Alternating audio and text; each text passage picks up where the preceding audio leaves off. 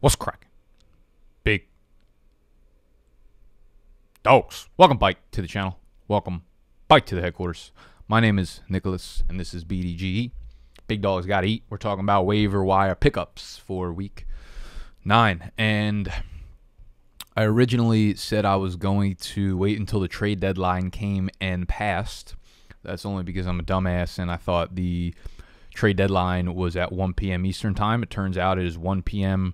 Pacific time. I don't know what kind of sick fuck would tweet that out. You know, the world runs on Eastern time, all right? The mecca of the world is New Jersey. So show some fucking respect. Lo and behold, there's still another like 3 hours until the trade deadline. So we're going to go ahead and really the only thing I wanted to wait on, I don't think there are going to be a lot of other moves trade deadline-wise that really affect fantasy. Evan Ingram to the Packers, maybe. Won't get too excited about that regardless, but the Deshaun Watson stuff doesn't seem like it's going to happen. If he does end up getting moved before the, or, you know, prior to the trade deadline and moves to Miami or wherever, I will just make an individual video because that will have a really fucking big impact regardless of what happens. So we're not going to wait for the trade deadline. We're, you know, it's 1:49 right now as I'm filming this, so there's 2 hours left. So I think we've seen most of the moves that we probably will see going forward. So we are good to proceed. This is a big week. There's a lot going on here on the waiver wire, actually. I think it might be one of the more impactful weeks, low-key, that we've had so far in fantasy football. If someone wants to be an absolute fucking legend and timestamp this bad boy, remember, the video starts at 000 because it is rude to skip introductions. All right, I'm ready to talk about it. We got quarterbacks, running backs, wide receivers, tight ends that are deserved of your fab dollars if you have any left. So, that being said, let's tuck our shirts in. Stop yelling. And let's eat.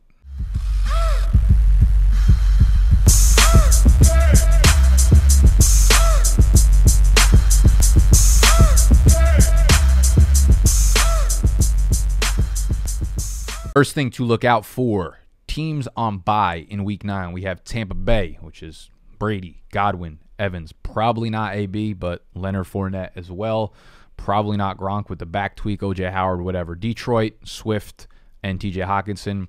Seattle, Metcalf, I guess Lockett after last week, and Alex Collins, and then Washington.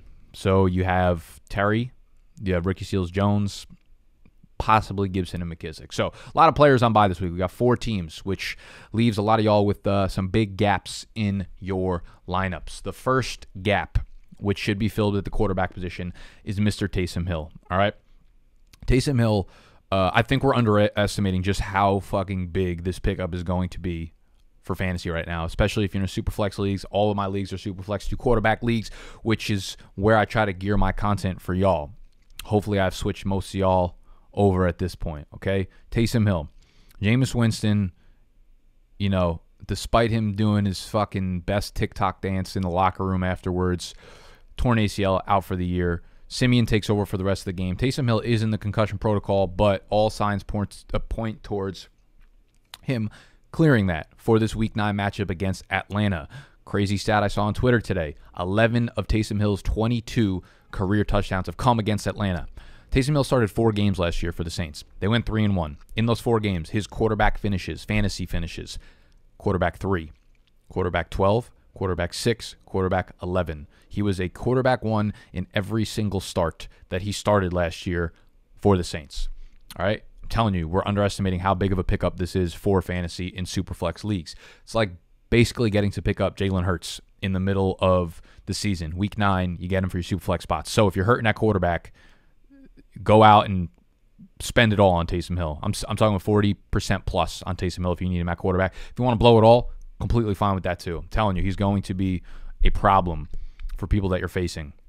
I don't want to dive into quarterbacks really, but like PJ Walker, if Sam Darnold doesn't clear the concussion protocol, Tyrod Taylor still day to day with the hamstring, so I don't know if he's going to be back.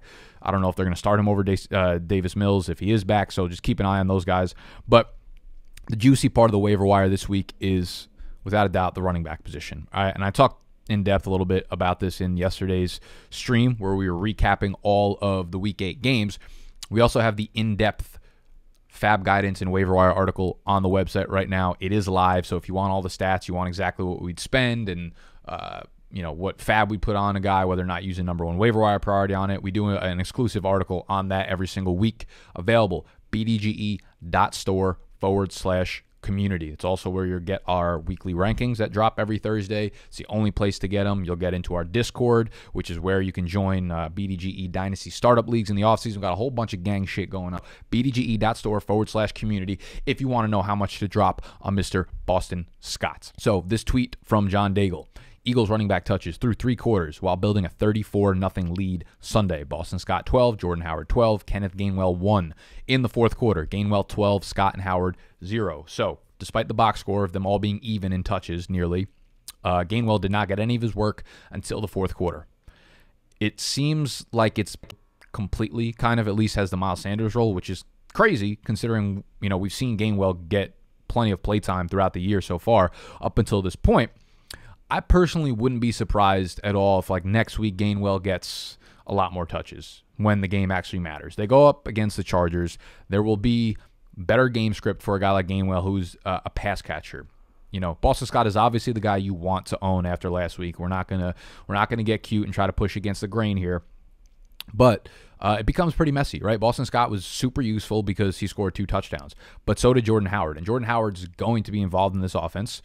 We've seen them be comfortable using Jordan Howard in previous years and now in this game. Boston Scott in previous years and now in this game. It's tricky because, again, the game script worked completely against Gainwell in Week 8. And we're not really sure what we're going to get on the goal line here between Scott and Jordan Howard. They both scored 2 touchdowns. They're both involved down there. Jordan Howard is like the thumper, bigger than Boston Scott. So it becomes a little bit tricky, which is why I'm not going all in on this backfield because, again, I wouldn't be surprised if this turns into a 3 running back by committee. Gainwell's more involved going forward against the Chargers and the teams that are not the Detroit Lions. So Boston Scott would be a top pickup this week, a top pickup, not the top pickup. But I'm not going to go crazy on him. I would say 10 to 15% on Boston Scott, maybe a little bit more if you're really desperate at running back. I'm not looking to pick up Jordan Howard. He has the James Conner role in an offense that kind of sucks. So kind of good there. Gainwell, I would hold on 1 more week and see what his role is. If, again, it's shitty like it was this week, leave him in the fucking gutter. Top pickup this week, obviously Adrian Peterson. Jeremy McNichols is also interesting because Derrick Henry probably out for the year. AP is fucking old as sin. But remember, he scored 7 touchdowns last year on the Detroit Lions. All right?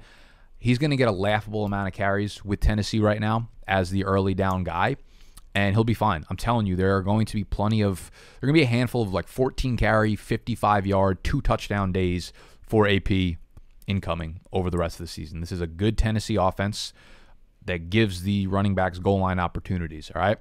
This will be much more of a committee, though, than we've obviously seen with Derrick Henry there. McNichols will be the pass-catching back. And I started to dive into this because I'm like, how big of a role will McNichols have? And I think up to this point, they don't trust him at all as a pure running back. He is strictly a pass catcher. He has nearly 4 times as many targets this year, 27, as he does carries, 7, all right? So he has 7 carries on the season, 27 targets, which is crazy. If you stat that out to a 16-game pace, McNichols is on pace for 62 targets, that would have been top 10 last year amongst running backs. Most of that has to do with the 12-target game against the Jets, obviously. So it is a little bit skewed, but it still tells you that they see him as a pass catcher, and that's the role that he's probably going to have going forward. He is an explosive, athletic playmaker. He has some upside. I just don't think that the Titans will let him see that at all in the run game. I think they're really comfortable with Adrian Peterson, and Peterson's going to take 60% of the carries that Derrick Henry had. So I look at AP as a low-end RB2, high-end RB3 flex play moving forward with some pretty good touchdown upside. And McNichols is a PPR guy, all right? So they're going to have to go much more pass-heavy without Derrick Henry here. They got nothing behind A.J. Brown in the receiving game, right? Julio Jones, who knows how long he's going to be out for. And when he comes back, does he re-injured again? They don't have a tight end of consequence. They don't have a wide receiver 3 of consequence. So it's where else do they fucking throw the ball? So we might see games where McNichols sees 6, 7, 8 targets going forward. So I think he's a good PPR play as well. AP would be my number 1 pickup this week if you're not in need of a quarterback where Taysom Hill is. Moving forward, Jeremy McNichols would probably be behind Boston Scott for me, but I don't really blame you if you want to drop 10 to 15% on McNichols as well in a PPR league. Then you've got some floating around kind of backs with Carlos Hyde strictly because of James Robinson's heel injury.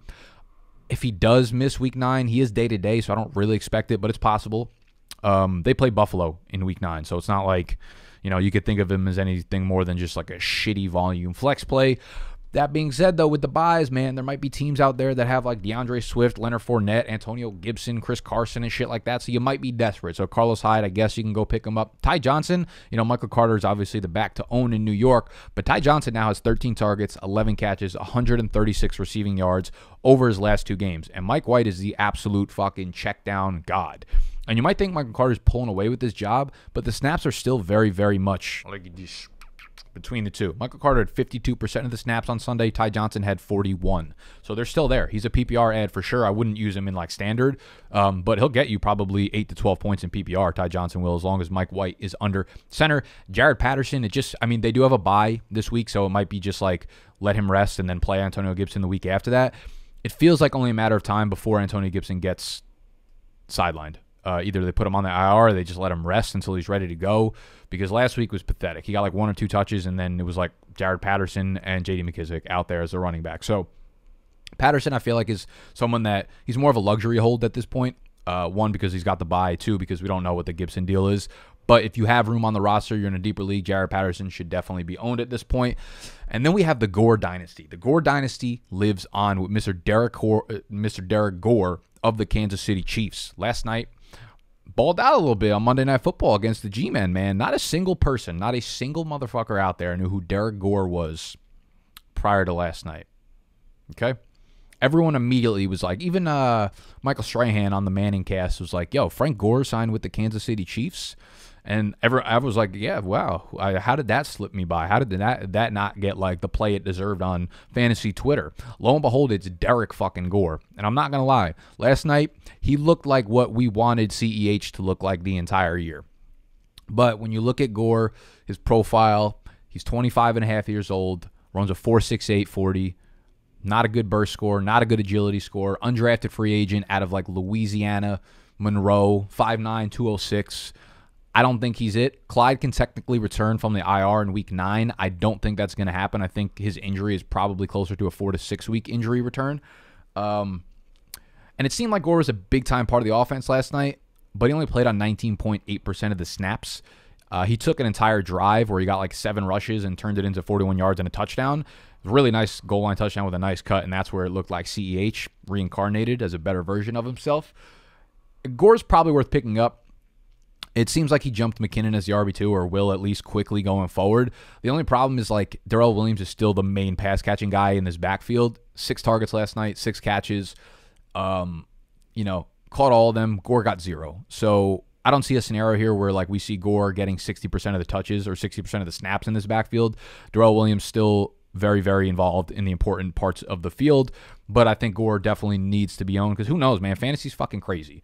There's always league winners and crazy players that come out of nowhere towards the stretch, down the stretch run, and maybe Derek Gore is that guy. I think Al Gore probably had a better chance of winning the race, and this fucking Derek Gore's got a chance to win this race, but who knows?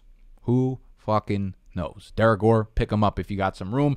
Let's move over to the wide receiver position. I'm not going to go in-depth on everybody, but the guys that I'm looking at the top of the list would be Rashad Bateman, if he's still available on your waiver wire, for sure, because he could become a bigger and bigger part of this offense and a mainstay of your lineup over the last 6 weeks or so, on Baltimore, of course. Michael Gallup, I'm not as interested. This team's just not as pass-heavy as we expected them to be, and Cooper and Lamb are just both such an integral part of this offense, getting like 20 targets a game. Dalton Schultz has like emerged as their basically wide receiver 3 as Gallup has been out. So I'm not like crazy about Gallup, but he's like worth talking about, worth picking up, because he'll probably be back next week. Jamison Crowder, I think, is a really interesting pickup with Mike White under center, because just like with Michael Carter and Ty Johnson, like check down. That's where Jamison Crowder went off. He had, I think, 8 catches for like 85, 89 yards or something on Sunday, and that will continue to be the case because Mike White is not throwing the ball down the field. Corey Davis will probably be back. Maybe not. He might not be back in week 9, but if he is back, like they're such different players, and I don't think Mike White really trusts himself downfield and on the outside of the hashes. So I think Jamison Crowder continues to be like a pretty solid PPR play with Mike White under center. We have Devontae Parker, who came back, had a big game with Tua, and this is exactly what I was talking about on Sunday, where you get no consistency from the Miami receivers as long as they're all healthy. Gesicki, Waddle, Parker. Fuller's not back yet, which would make it even more messy. on the outside there. I don't think he's going to be back this week, but when he does return, it makes it crazier. So it's not like I'm not jumping out to get Parker. I'm not super excited about that because the next game he might go 4 for 40 and Waddle goes 11 for 85. So it's like really hard to find consistency. I think they're both like wide receiver 4s or so going forward. You have the Atlanta Falcons wide receiver 2 role with Calvin Ridley out. It's like Tajay Sharp, Russell Gage, Tajay Sharp. You know, we need to see something more out of either of these guys to get excited about throwing them as even a desperate flex play. Everyone got excited about Matt Ryan and the Falcons and Kyle Pitts and whatever after games against like the Jaguars and the Jets. It's like fucking relax, okay? Re-fucking-lax. These guys aren't going into your lineups right now. Jamal Agnew kind of falls into that same role. He's like overtaken Laviska Shenault as the wide receiver 2 here. I do whatever you want with Jamal Agnew. He's not touching any of my lineups. But the one wide receiver I do want to touch on, and I kind of was a little bit less bullish on him yesterday in the live stream than I'm going to be right now, and that's Van Jefferson of the Rams. Van Jefferson is a guy who it's going to be really hard to trust him to see any sort of consistency, but he randomly has these big games where he goes like, I feel like this is every big game from Van Jefferson is the same stat line. It's 3 for 85 and a touchdown. And it happens like every 4 or 5 weeks. But a few things have taken place in the last couple of weeks that I think are worth mentioning for his rest of season outlook. One, Deshaun Jackson requested a trade, so they're not going to be using him in their lineup, I don't think, at all going forward. Tutu Atwell is now out for the year with a shoulder injury. Who would have seen that being a terrible pick going forward? With Van Jefferson, he's way behind Robert Woods, Cooper Kupp in the pecking order, of course. Don't need a fucking brain surgeon to tell you that.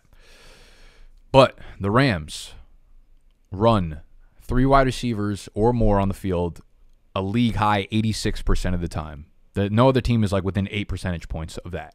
So they have Van Jefferson's playing basically 86% of the time. With no Tutu Atwell, with no Deshaun Jackson, he's, no one else is getting snaps there besides Van Jefferson as that third wide receiver. So he's going to be on the field all the fucking time, okay? So Van Jefferson's getting serious play time. He's starting more connection with Matt Stafford.